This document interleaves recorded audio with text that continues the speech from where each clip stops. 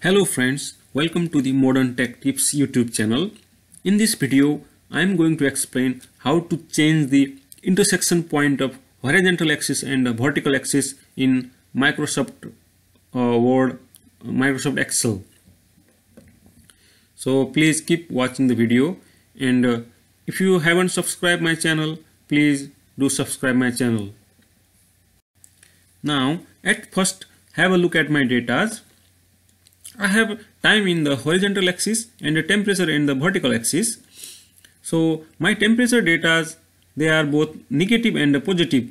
So if you have those negative and positive combined data, in this situation the horizontal axis will be somewhere at the middle of the graph. It is because by default Access always try to make the intersection point at 0, 0. It's by default. So you don't want to keep this horizontal axis at the middle of the graph. You want to put this either at the top or either at the bottom. So I am going to show you how to change the axis.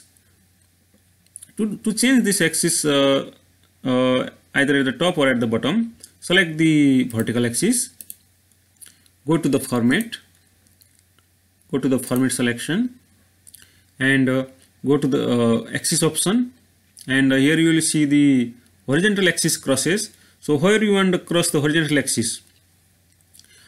So I want the horizontal axis crosses at the -15. So select the axis value, put this value to -15.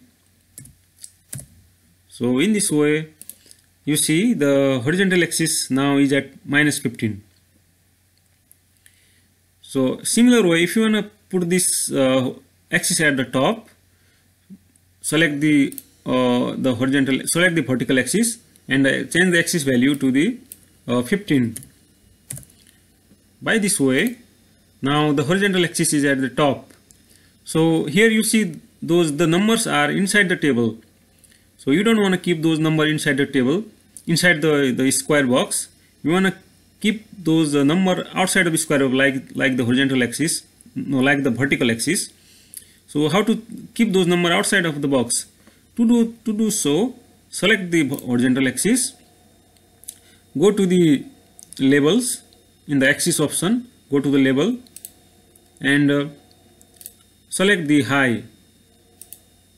If you select the high, the number will go outside of the rectangle box.